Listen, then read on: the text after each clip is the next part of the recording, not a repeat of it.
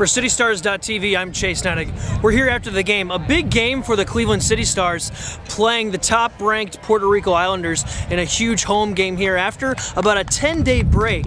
Now, Puerto Rico, without their top 3 players because of Gold Cup duties, Cleveland City trying to pick up a huge win, but we're unfortunate. We're only able to get the 1 point, but that's very big as we try to push forward and get a little bit more momentum to make the way into the playoffs.